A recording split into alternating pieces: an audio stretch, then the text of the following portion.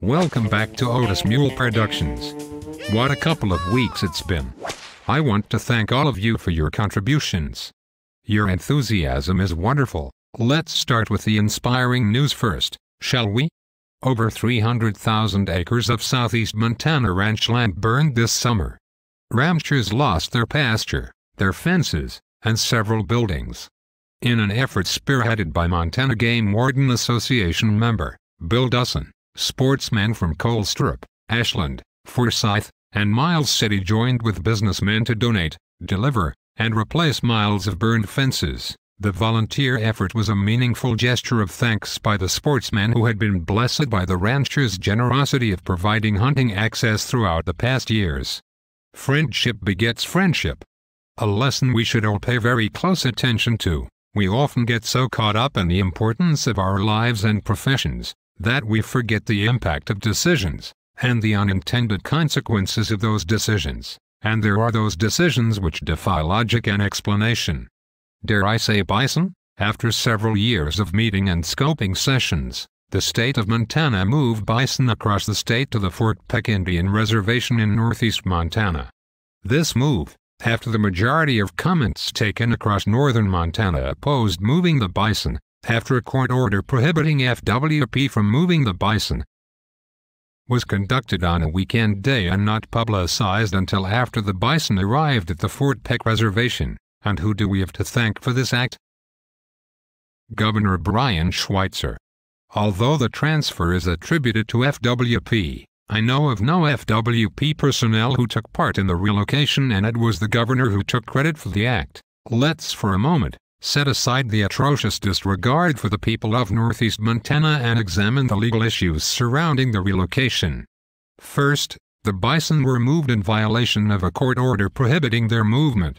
Second, the bison are, or were, the property of the state of Montana.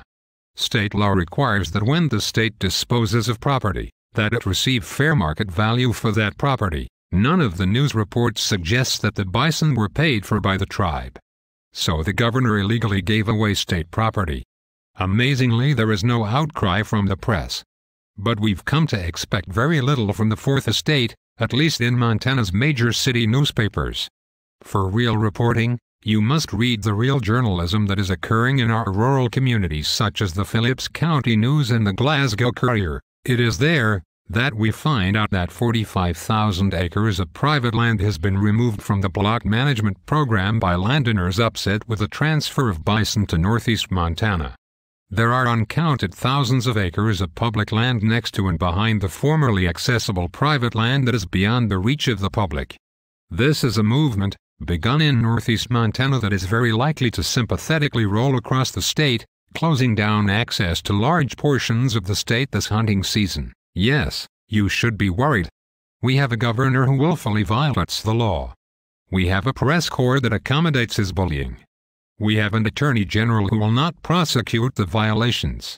Indeed, this attorney general is rounding up uniformed law officers to speak in campaign commercials. Not legal. As of this moment, the Attorney General is filing suit against another landowner to open access in the tenderfoot. This is the first time in my memory that the Attorney General has bothered with an access suit. It's because Rick Hill is kicking his ass.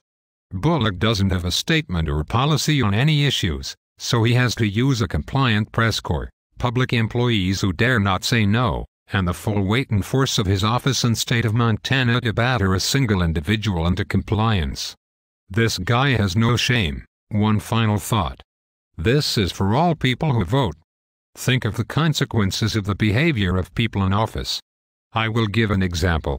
There is, in a small rural community, a rancher who is also a justice of the peace. The man is fair and renders good decisions. He said to the warden in his office at the time, "I will continue to try to be fair, but you guys are making it hard to do so. For those of you not used to the subtleties of cowboy talk," he said, "that it is hypocritical of Fish, Wildlife and Parks and the state of Montana to break the law, and then turn around and hold everybody else to a different standard." He's right. And the events as they have transpired demand that we spend extra time and effort mending the fences the administration has burned.